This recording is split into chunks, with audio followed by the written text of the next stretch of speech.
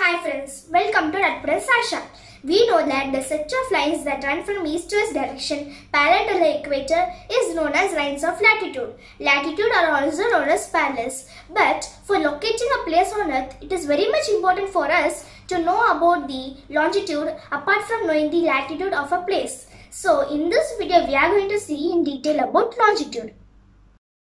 Characteristics of longitude. The set of vertical lines that run from north to south converging at the poles is known as longitude. Longitudes are also known as meridians. The longitude crosses the equator at right angle or 90 degrees. The line of reference for locating places east or west is the prime meridian.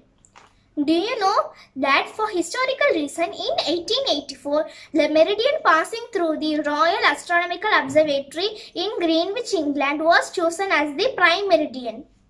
So, the 0-degree longitude is chosen as the prime meridian, which is also known as the Greenwich meridian. There are 180 meridians to the east and 180 meridians to the west of the prime meridian. So, there are total 360 meridians on the globe.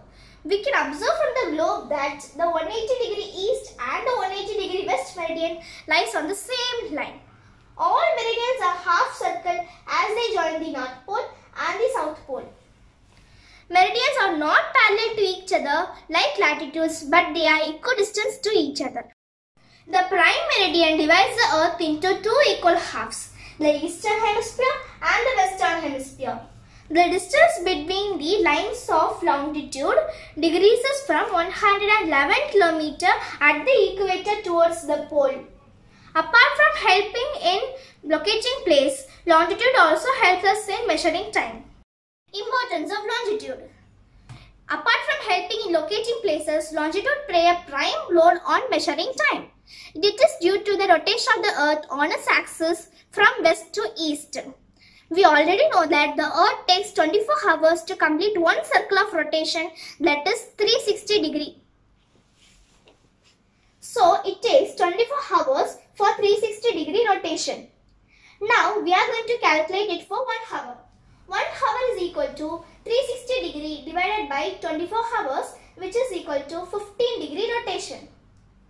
So it takes 1 hour or 60 minutes for 15 degree rotation.